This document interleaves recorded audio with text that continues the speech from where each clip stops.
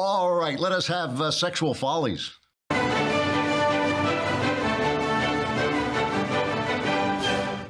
I have to find my. This is. I just love this story. I just love this story.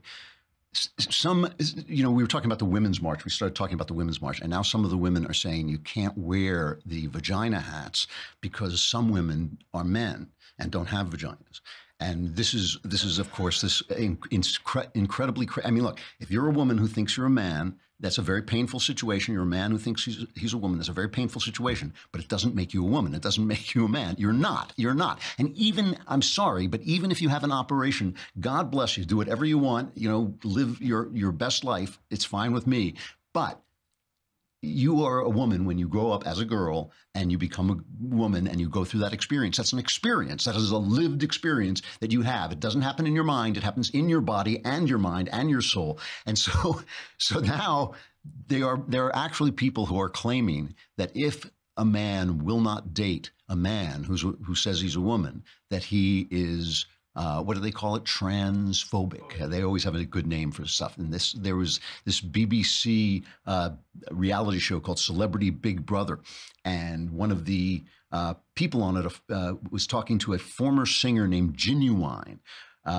And Genuine turned down a kiss from fellow contestant India Willoughby, a TV journalist who had transitioned from male to female. Well, first of all, no, he didn't. He didn't. He's still a male. He may have had any operation in the world, and we can find some name for that. But it is kind of comical. It is kind of comical to me that 2 years ago, 5 years ago, we were arguing about whether homosexuality was moral. And people like me were saying, listen, it doesn't hurt anybody. Live the life you're going to live. If that's the way you have sex, that's fine. And now we're being told that heterosexuality is essentially a form of bigotry. Heterosexuality, being attracted to the person you're attracted to, who happens to be women, is somehow an act of bigotry.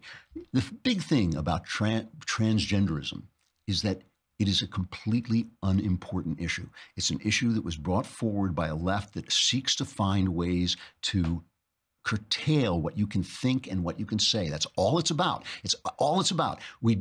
As a nation, we do not need to address the fact that some people are confused about their gender. As a nation, we can ignore it completely. Let me tell you something. You go down to City Hall in LA, there's a tent town of homeless people sleeping out in the street. When I was in New York and it was 15 below zero, I mean, it was freezing cold. There were guys out in the street with their dogs, veterans, wrapped up in pillows with little signs saying, I'm a vet, here's my dog, give me some money.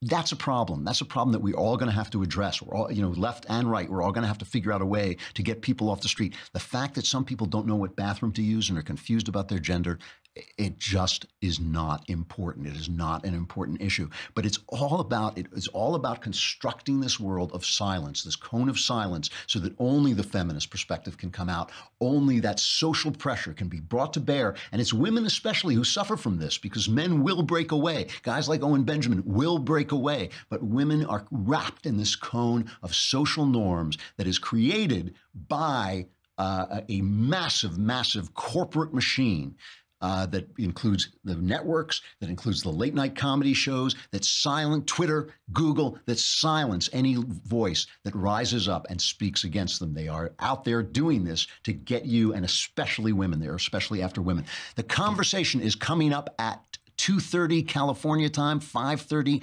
Eastern time. I will be with Alicia Krause. Subscribe while you can and send the questions in.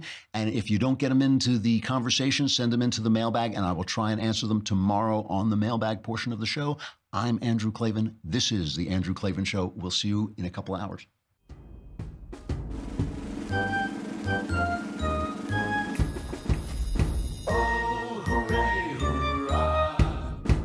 The Andrew Klavan Show is produced by Robert Sterling. Executive producer, Jeremy Boring. Senior producer, Jonathan Hay. Our supervising producer is Mathis Glover. Technical producer, Austin Stevens. Edited by Alex Zingaro. Audio is mixed by Mike Cormina. Hair and makeup is by Jesua Alvera. And our animations are by Cynthia Angulo and Jacob Jackson. The Andrew Klavan Show is a Daily Wire Forward Publishing production. Copyright Forward Publishing 2018.